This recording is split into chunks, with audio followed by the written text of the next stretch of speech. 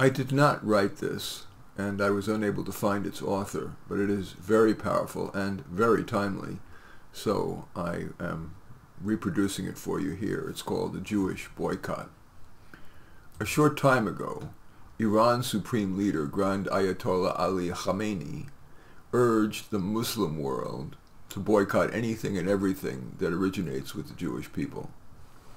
In response, Meyer M. Trankman, a pharmacist, out of the kindness of his heart, offered to assist them in their boycott as follows. Any Muslim who has syphilis must not be cured by salvarsan, which was discovered by a Jew, Dr. Ehrlich. He should not even try to find out whether he has syphilis, because the Wassermann test is the discovery of a Jew. If a Muslim suspects that he has gonorrhea, he must not seek diagnosis, because he will be using the method of a Jew named Neisner. A Muslim who has heart disease must not use digitalis, a discovery by a Jew, Ludwig Traube. Should he suffer a toothache, he must not use Novocaine, a discovery of the Jews, Vidal and Weil. If a Muslim has diabetes, he must not use insulin, the result of research by Minkowski, a Jew. If one has a headache, he must shun pyramidon and antipyrin due to the Jews Spiro and Eleg. Muslims with convulsions must put up with them because it was a Jew, Asper Liegreich, who proposed the use of chloral hydrate. Arabs must do likewise with their psychic ailments because Freud, father of psychoanalysis, was a Jew.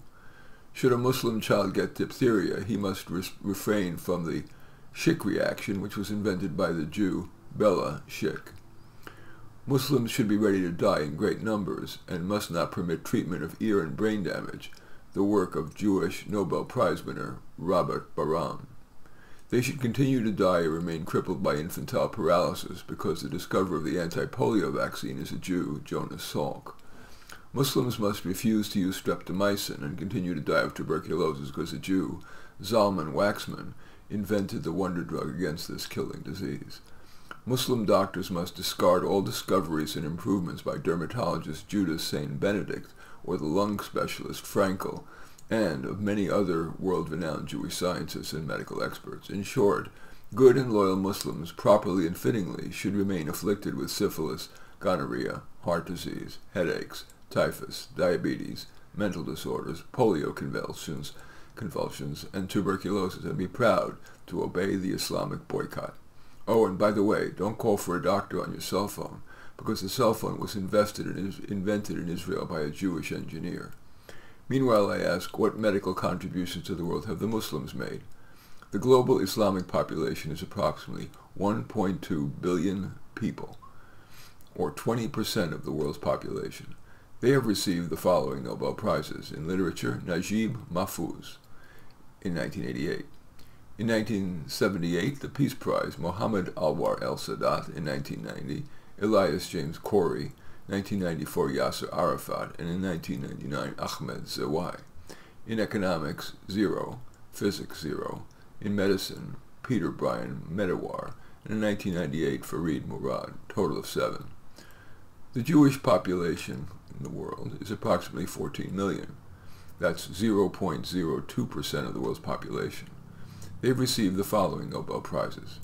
Literature, 1910, Paul Heiss, 1927, Henry Bergson, 1958, Boris Pasternak, 1966, Shmuel Yosef Agnon, 1966, Nellie Sachs, 1976, Saul Bellow, 1978, Isaac Bashevis Singer, 1981, Elias Canetti, 1987, Joseph Brodsky, 1991, Nadine Gordimer Ward.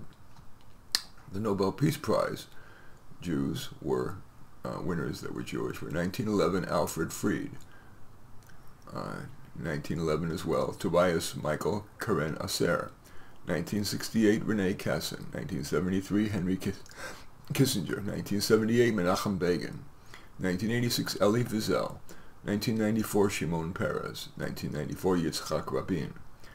Nobel Prize in Physics that were Jewish, 1905, Adolf von Baer, 1906, Henry Moissan, 1907, Albert Abraham Michelson, 1908, Gabriel Lippmann, 1910, Otto Wallach, 1915, Henry Willstatter, 1918, Franz Haber. 1921, Albert Einstein. 1922, Niels Bohr.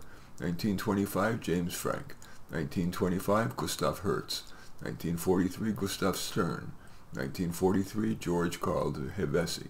1944, Isidor Isaac Rabi. 1952, Felix Bloch. 1954, Max Born. 1958, Igor Tamm. 1959, Emilio Segre. 1960, Donald Glaser. 1961, Robert Hofstadter. 1961, Melvin Calvin. 1962, Lev Davidovich Landau. 1962, Max Ferdinand Perutz. 1965, Richard Feynman. 1965, Julian Schwinger. 1969, Marian Gelman. 1971, Dennis Gabor. 1972, William Howard Stein. 1973, Brian David Josephson. 1975, Benjamin Modelson. 1976, Burton Richter. 1977, Ilya Prigorgin. 1978, Arno Allen Penzias. 1978, Peter Kapitsa. 1979, Steven Weinberg. 1979, Sheldon Glashow. 1979, Herbert Charles Brown. 1980, Paul Berg. 1980, Walter Gilbert. 1981, Roald Hoffman. 1982, Aaron Klug. 1985, Albert Hopman. 1985, Jerome Carl. 1986, Dudley Hirschbach. 1988, Robert Huber. 1988, Leon Lederman. 1988, Melvin Schwartz. 1988, John Steinberger. 1989, Sidney Altman. 1990, Jerome Friedman. You know what? There's so many more. I'm going to stop. This is too many. 129. I continue with the essay.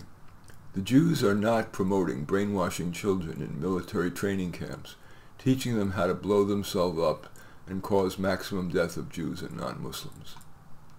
Other non-Muslims.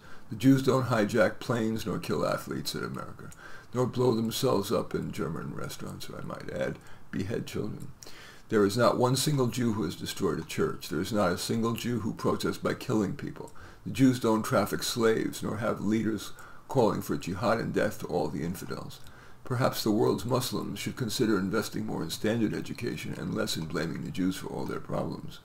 Muslims must ask what they can do for humankind before they demand that humankind respects them. Regardless of your feelings about the crisis between Israel and the Palestinians and Arab neighbors, even if you believe there is more culpability on Israel's part, the following two sentences say it all. If the Arabs put down their weapons today, there would be no more violence. If the Jews put down their weapons today, there would be no more Israel. Benjamin Netanyahu said, General Eisenhower warned us, it is a matter of history that when the Supreme Commander of the Allied Forces, General Dwight Eisenhower, found the victims of the death camps, he ordered all possible photographs to be taken, and for the German people from surrounding villages to be ushered through the camps and even made to bury the dead. He did this because he said, in words to this effect, get it all on record now, get the films, get the witnesses, because somewhere down the road of history, some bastard will get up and say this never happened. Recently, the UK debated whether to remove the Holocaust from its school curriculum because it, quote, offends the Muslim population, which claims it never occurred. It is not removed as yet. However, this is a frightening portent of the fear that is gripping the world, and how easily each country is giving into it. It is now more than 65 years after the Second World War in Europe ended. Now more than ever, with Iran, among others, claiming the Holocaust to be a myth, it is imperative that the world never forgets. This email is intended to reach 400 million people. Perhaps you would be a link in this memorial chain and help distribute this around the world, or not. How many years will it be before the World Trade Center, quote, never happened because it offends some Muslim in the United States? In any case, that story is called The Jewish Boycott. Again, I did not write it, and I could not find its author, but I thought it was worthy, especially in these times of sharing. And it probably was a mistake for me to even start reading that list of 129 Jewish Nobel Prize winners in contrast with the 7 that have been Muslim. But forgive me for doing that. I'm doing the best I can. In any event, I do thank you for watching. I welcome your thumbs up and accept your thumbs down. I always look forward to your comments, and especially like it if you hit the share button below. Share on social media so that my efforts can have broader impact. And I am flattered if you choose to subscribe to my channel. And certainly would welcome you taking a look at any of my 28 books. They're all on Amazon. You just go there and search on my name, Marty Nemko, Nemko, and you'll find more than you can stomach. In any event, I do thank you for watching. I am Marty Nemko.